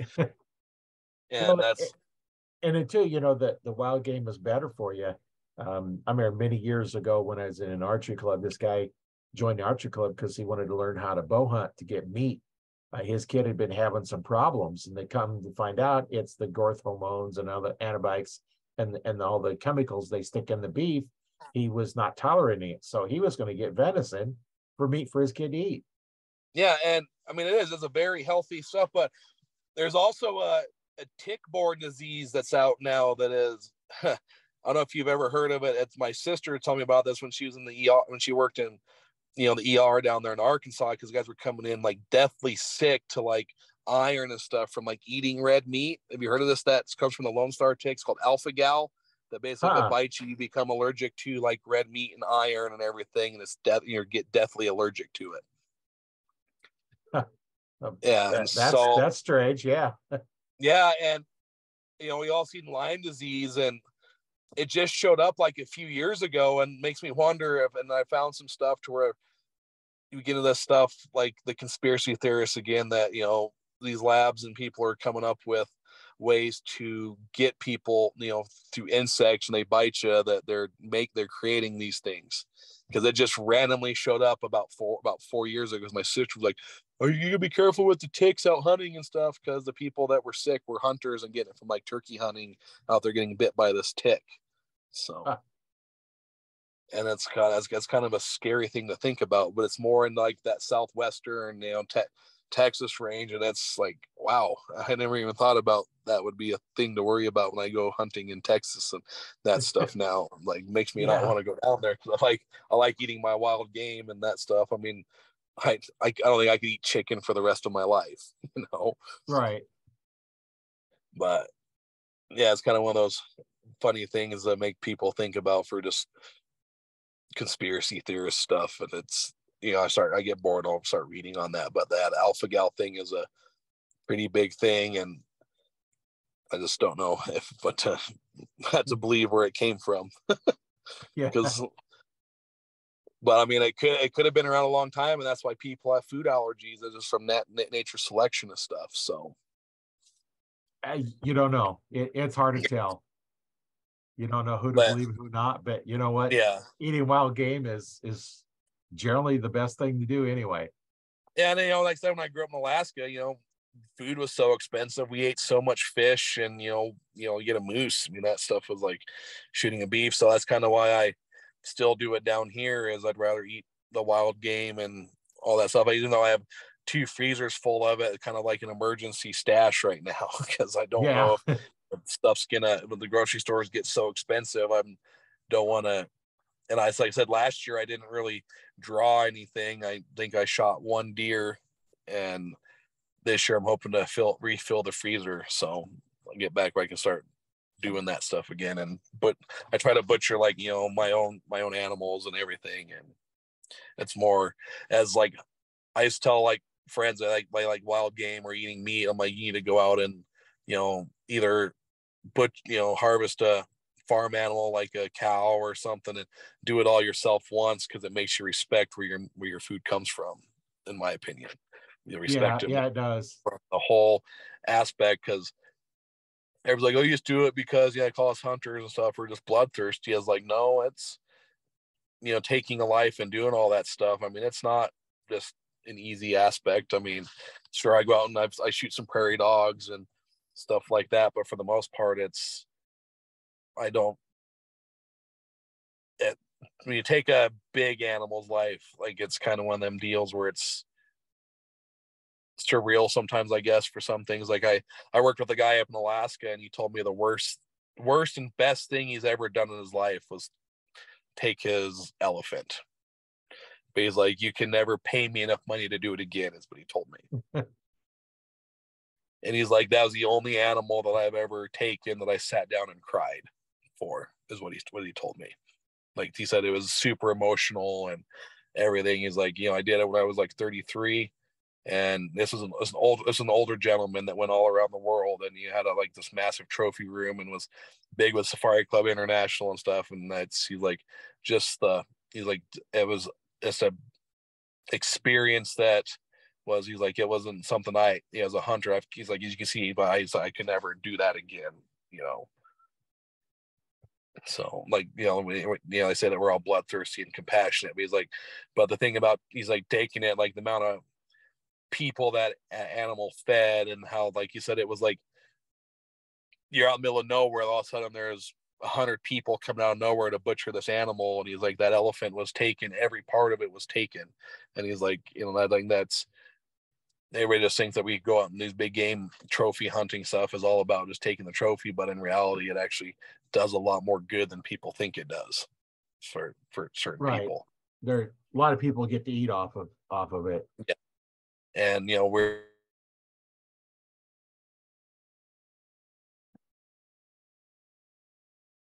I think his internet went out on him. We'll see if it comes back here. Yeah, I know. When you shoot an animal, the meat can feed, either you and your family for a long period of time, or multiple families, like in case he's talking about with the elephant. It just takes, you can feed so many people from it. A whole village, can possibly eat off of that one animal, and multiple meals. And it's just really, really good when you go out and like I was talking about earlier, it's really good meat. And I think he lost his internet connection, but yeah, it's been really good talking with Tom, and got a lot of good stories. This podcast took a little bit different turn, a little bit more in fishing. Yeah, bow fishing is a really fun thing to do. I did it as a kid, and I've got my bow fishing set up as my recurve, just because I don't have time to draw a compound and find the site and everything else. No, you got to look at where the fish is, where you want to shoot, and just go. And it's a lot of fun to do. Whether you're fishing, hunting, shooting your bow, shooting your guns, shooting anything, it's just a lot of fun. Little sport, develops your skills. And nice about learning how to bow fish and hunt with archery is we can always go out and get food. We don't have to worry about where our projectiles are going, because we're not going long range. Like with a firearm, firearms are good. I have several of my own, but hey, it's just a lot of fun doing it. So we've been on the line here for quite a while. So it's been really great talking with Tom, learning about it, the bow fishing, and up there, and as well as I learned stuff here about Nebraska. I don't get out a lot of bow fishing, but it's a lot of fun. And so I think we'll go ahead and end this one. Make sure you follow the channel. Go out to the Archery Talk 101 Facebook group. There you can get all of the videos that we record for the podcast. You get them live when we record them. If you go out to the podcast, they come out on Mondays and Friday mornings. Then I also post the video of this on my YouTube channel on Tuesdays and Thursday nights at 6. So you can always get them there. Not sure if you're trying to come back in or not, but yeah, it's a lot of fun. And if you have any questions, just get a hold of us. I see you. Welcome back, Tom. Yeah, my phone overheated for some reason. Oh, yeah. So I'm sitting there and I'm like, what the hell? So had to turn I'm sitting in my pickup. I had to turn the AC on. Hopefully it'll keep that going. So sorry about that. No, I've had that too when out recording video for my YouTube channel, and I got my phone, it's hot, and all of a sudden, okay, I can't video. I gotta let it cool off. So it's like, okay, I'm not stopping. So I just, okay, I my camera got hot. I missed a piece of it, but I'm gonna go on. Yeah. So sorry about that. I was like, oh damn it. That's the first time that's ever happened to me. So yeah, I say all of a sudden you froze, and it's like, okay, I think your internet's out, and then you disconnected, and yeah. So I kind of went on. I talked a little bit about it. So, but yeah, we've been on for 2 hours almost. Yeah, 2 hours almost. Sometimes they go long, and I planned for an hour, but yeah, very seldom do I ever hold to an hour because unless we have something going on, it's so much fun talking about all this stuff, and time seems to just get away from us. And yeah, I was just tell them, hey, shooting sports is fun.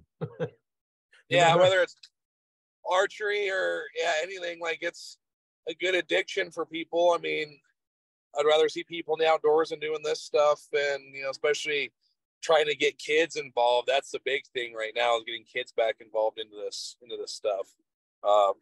We're trying to, with our association here, like talk about like the Wyoming Bowfishing Association. I'm trying to, like I said, I got just voted president. I want to remake it to where it's more bigger than what it is right now, to do more stuff. One of the things, the big passion I do, I love taking kids out and like getting into the sport and stuff. Like some days I'll get bored when I'm going to scouting. I'll go grab, some of the local kids here in town, and we go out and shoot fish on the local lake. But I've been talking with some people. As the hard part is getting the sponsorships and the stuff to make the stuff happen. But I want to make a trailer, because Eastern Nebraska, Rich Porter kind of does this. I think you know him. Yeah, I know Rich. Yeah. So they have that youth bowfishing stuff, mentorship program over in Eastern Nebraska. This is where I kind of got. They did that here in Wyoming. They have a trailer with bows and everything. They go teach archery safety and all this stuff, and doing all that stuff. I'd like to get that happening out here in Wyoming to encompass northern Colorado, western Nebraska, because all that stuff's easternly in like all of Wyoming, and just try to get kids involved. And we did our first youth shoot last year, I want to say. We had 8 kids show up. We were able to get them all prized and everything, but I'd like to make it bigger than what it is, and do stuff to where they show up to like a mini camp, and we teach them archery safety, boating safety, that type of thing, and then get them out on the boat and go have fun and just enjoy the outdoors, or do specialty events with at-risk kids that don't have that availability to do that stuff. Hey, come on out. We can do all this stuff for you. And that trailer is mobile, so we don't got to do it here in Wyoming. We can hey, we'll go over to Nebraska, and you have western Nebraska on a lake, and do it there, go down to Colorado, and just to get kids away from all these video games and these minor society that they're all addicted to in their phone screens. Give them something more fun to look into, like when we were kids. So yeah, we spent, when I was a kid, there was no cell phones when I was a kid. Yeah, there was no cell phones when I was a kid either. I remember when Nintendo was like the big, you had one, you were like the king of the block. But yeah, I remember riding my bike, up in Alaska for miles just to go catch a fish, or stuff like that. And kids these days are like, what do you mean we're going to go out and do this? You see a lot less kids involved in outdoor activities than it used to be. So if we can get more kids involved, and once you do get one hooked, that's like an addiction for them. They're, oh, it's the coolest thing I've ever done. Yeah, and that's the nice thing about bow fishing, is the action is there, and they just have a blast. And they're like, oh, one day I had 6 of them, and they were like kids. I mean, it was a hectic, chaotic mess, but it was still fun. So yeah, I was like, when I had my store, get somebody that interested in archery but never shot, and almost kind of afraid of it, and you get them all set up, and that first shot goes off, and they just, it's like, whoa, can I do it again? Yeah, it's like, oh, let's just try one. Try one. It's like, can I do it again? Can I do it again? Yeah, you can do it again. You can do it again. You can do it again. Yeah, so I mean, that's like, archery is a fun to get everybody involved in the family, even with the family. And like I said, I've been kind of slacking on it the last few years, and just because I've had difficulties with my vision has made it hard with trying to do the compound stuff. and finding the right way to shoot. Like I know, like Pigman does away with, he shoots with his left eye, but he shoots right-handed, and he's got a specialty way using IQ sights that make it happen. Is pretty, like, I've watched him, he's still one of the best archery shots I've ever seen, and he's shoots with a different eye. And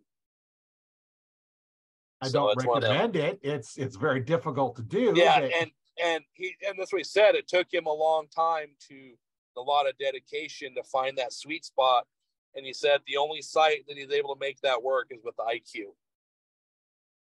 because that retina lock technician, that lights and everything. But he shoots. I mean, it's remarkable. And I was trying to do it myself, and I just haven't been able to do it. So I'm just gonna, I think, go with what I'm used to, is going back to the traditional things. Since I do it so much with bow fishing, it's more of a natural instinct now for me to do that. I mean, I can smack a fish, at 30 yards on the surface. So, I mean, when I'm on, so I think that's my decision. I'm going to go with the lever bow and go back to the traditional hunting, which that's what I started out doing, which I really enjoyed. So it's a lot more. I mean, I've had those shots at big bull elk, 10, 12 yards, which is a lot more fun than sometimes getting one, just getting him to come in and being stuck in that situation where you're behind a tree and the elk is right there. You can pretty much smell him as he can smell you, and you're in those close in quarters. And sometimes that's just the fun of it than even getting one, getting that big animal to come in. And that's what I enjoyed about it, I think, more is doing the chase sometimes than shooting them. So yeah, it's the hunt. Yeah, it's more the hunt than the kill. The kill is just a reward for the hunt. Yeah, like when I get my doe tags, I call it shopping, because I go out to, I have friends that have farms and stuff, and it's an easy opportunity, and they say, hey, go out, I need some deer thinned out. Or my brother calls it, when they're still corn up, blast, because he calls it, what I do is peekaboo deer hunting, because I walk the corn rows and just look down, and the deer are trying to not see you behind the corn rows, and so I just shoot them down the corn rows and drag one out. But yeah, they're down there trying to hide their heads from you. So he named it peekaboo deer hunting, because I'm just peeking down the rows really, really quietly. And then don't, like I said, if I have to drag a deer, a doe, more than 50 yards, I don't take them. So it's kind of funny. Keep them close. Yeah, and that's what I mean about nice.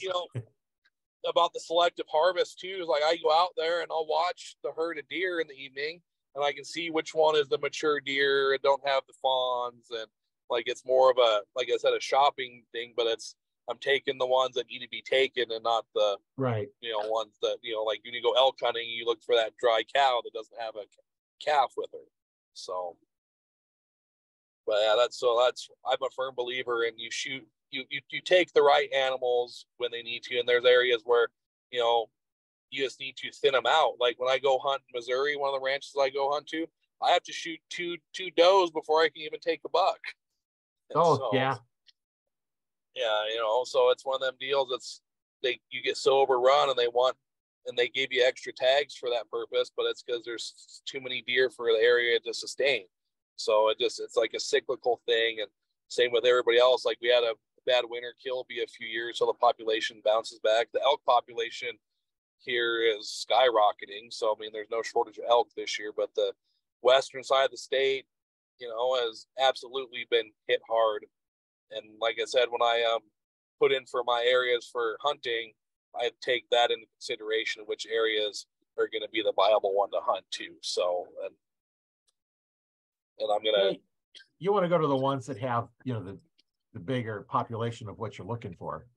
Yeah. And so that's, like I said, this is the first year I've drawn a mule deer doe tag in 3 years. So I drew 2 mule deer doe tags. I drew one. Normally I try to do 2 to 3 antelope, but I went to 1 antelope this year. So, and I have a friend that's got property that he didn't have as much winter kill on there, and that's where I'm going to go take mine at, because he's got a population that you can harvest, and he doesn't let really anybody out there. So that's the other thing, is the pressure out there. Yeah. So that's what I mean. It's like, being a responsible hunter, like it's what we all should be taking a practice and not just taking the I guess the easiest opportunity because I can type deal. Like especially years where it is a rough year on stuff, you need to be a responsible hunter and not. But we get those other, like I said, we have those right now. Everybody's pressuring people, telling don't come to the state this year. Don't hunt. It's not ethical of you. And I was like, it's their right to hunt. We can't tell people what to do. Their money, their tag. The season's not closed. I mean, just it's going to be harder for people to hunt this year. I mean, I don't think the numbers of hunting success rate is going to be high this year. But I mean, if it gets any worse, it's going to be. I think hopefully the Game and Fish do emergency closures, and they've already dropped season and tag numbers. Like some areas have 14 days, that's down to less than a week now, where that's 3 days hunting. So I think there's where the pressure and stuff's coming away. Not everybody's going to shoot their deer, but with that being said, though, too, the pressure is on for some people too. So you're gonna. Right. That's the other aspect of having a super short season versus closing it is you're going to put the pressure on these guys like, I got to get my deer so there's going to be a harder pressure too on the smaller deer that rate too, in my opinion. So. Yeah, because you got 3 days. I'm not going to pass one up because then I don't. Yeah, and I come get all anything the way from, Missouri or Texas, or it took me 5 years to draw this tag, and so the pressure is going to be on for them to just feel their tag that they shot. So I hope. Right. If anybody listening that has that, take that into consideration. Like I'm not going to say don't hunt, but don't just try to pressure yourself to fill that tag because you drew it. Be responsible and do the right thing. I mean, like I've always been told, if you're going to shoot the same deer on the first day than the last day, maybe, but don't shoot the small ones. Look for those bigger, mature deer that made it through, that are stronger. Leave those younger ones to come up the next couple of years. So, well, and you get more meat too. Yeah, and then that's what I get too. I've talked, get to these guys and say, you trophy hunters, and all you do is horn hunt, and I do it for the food, and I don't shoot big deer. I'm like, absolutely you would. If a big 4x 200-inch muley came out in front of you, you guys wouldn't hesitate. Like I always call them out on that. Like, you're not going to be like, there's a 200-inch buck and there's a doe or a spike next to them and take it. No, you're going to take that big buck. Everybody would. Like, I don't care who you are. I don't specifically hunt for bucks. I hunt for the does because, more than meat. But you know what? If a nice buck comes by, I'm not passing it up. Yeah. And that's why I used to get doe tags. So I fill my freezer, and then I go out and have fun and look for that deer kind of deal. Like, like I said, sometimes for me, it's going and seeing other parts of the country, going in there hiking, going seeing. To me, it's that challenge going into places, and I'm getting kind of old and overweight now that my body can't do as much anymore. I still push it. To where I can, but that's that to me, that's what I enjoy, going out there. And if I don't see the buck I want to shoot, I'm not going to take it. Right. So, and right now, I've shot a lot of decent deer. I'm on that 200-inch hunt right now. I'm looking for that big one that I've never got in my life. That's been my unicorn. Like a big whitetail buck's my unicorn. Like I've seen them. I haven't been able to get them. Or they get away from me, and so I have personal preferences of the one I want to take. I mean, if I want to go shoot small deer, there's areas where you go do that where they are overpopulated. But like I said, I have a couple deer in my head that I want to get, and they're my unicorns, and I'm not gonna. Like I said, it's been 3 years since I've taken a mule deer buck for that reason. So deer have been safe for me for 3 years. Buck has. And then last year, I have a little chunk of property out here, and I get here in about a month, I'll start seeing them. I get these big bucks that come in, they hang out, tell about I've been watching them in the evenings. I'm going to get the bow out and go do some stalks on them. And it'd be nice to get a pretty cool velvet buck too. And then a week and a half before archery season, they just disappear. It's like they know archery season is coming up. Yeah, and then during rifle season, I got a few does and little bucks hanging out, and I let them go. Then like the 2 days after the area where I live closed, I'm coming in from work, and it was right in the evening, and I'm like, what is that? Like, when did a tree grow next to my driveway? And this big old massive 160 some inch buck stands up with like 10 does. I'm like, where were you 3 days ago? Yeah.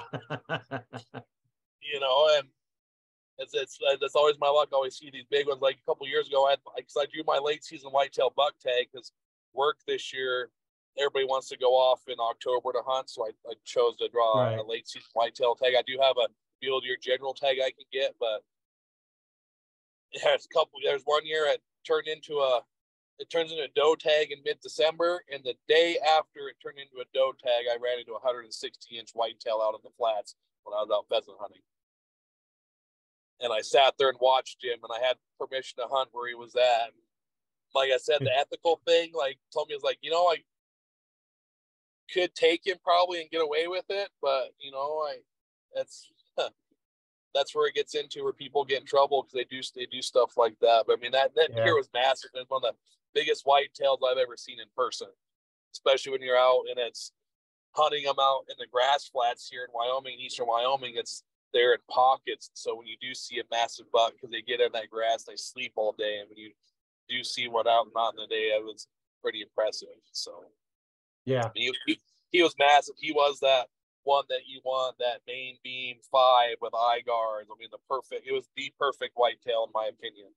And big, massive, typical. And I was like, yeah, gotta sat there and watched him. And I drove down to my buddy where he was looking for a whitetail doe. I'm like, hey, come look at this deer. And he drove down and sat there and watched him. And he's like, damn it, that's a big one. I was like, yeah, too bad we couldn't have seen him yesterday because we have permission to hunt that spot. So yesterday, but not today. Yeah. And then it's been fun. Like that's the part I enjoy about hunting too. Like when I lived in Alaska, I wasn't as much of a hunter as it was when I came back to Wyoming.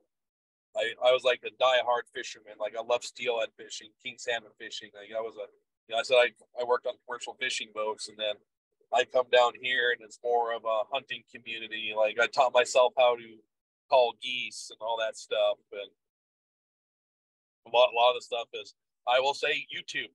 Like I actually got hurt. I got hurt when I was fishing, and I guess hunting and doing the calling thing and everything was kind of my way. And like I said, bow fishing was my way of kind of rehabilitating myself. So yeah. And like I said, bow fishing went from me just taking my dogs down for a walk and seeing carp and buying a cheap $100 bow off of a website to now I started a bow fishing guide business, like the full range. And I hear a lot of those same stories. You start off, you want it, you get one, and next thing you know, you're going in and doing all kinds of things. And hear those stories a lot. And I mean, I will say my rod and reel fishing time has I can't say that word right now, like tongue twister, decreased since I've bought the bow fishing boat, because I spend so much time shooting all these carp, and like it's pretty funny. I mean, because I love to eat fish. I love to eat fresh walleye and crappie and all that stuff. It's one of my I don't do it as much anymore. Normally I go on like a walleye trip, like I said, to McConaughey, and I go bring back 20 pounds of fillets, in a week, and having now it's how many carp can I shoot in a night now? Yeah. Still out there having fun. Yeah. And so like I said, we've been on here for a while, so it's been really great talking with you. I think we can talk for a couple more hours. Yeah, we'll do this again. Yeah. Maybe I'll drag the boat out. We can do a live one on the on the water for something fun, something different. So. Yeah, we could do that, and also too, we could do a review of the bows when you get ready to them.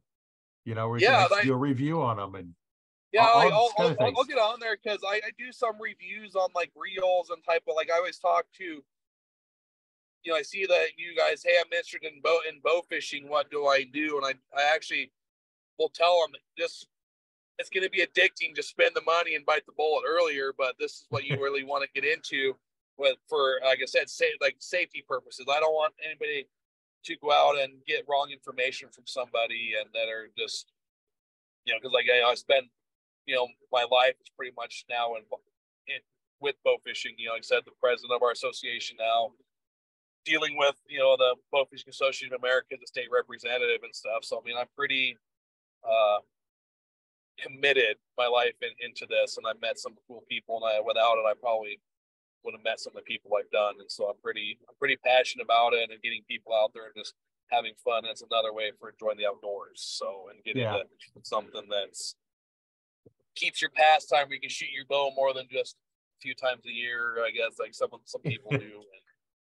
And I will say, everybody that comes out with these crossbow bow fishing stuff is like, you're insane. I will say that.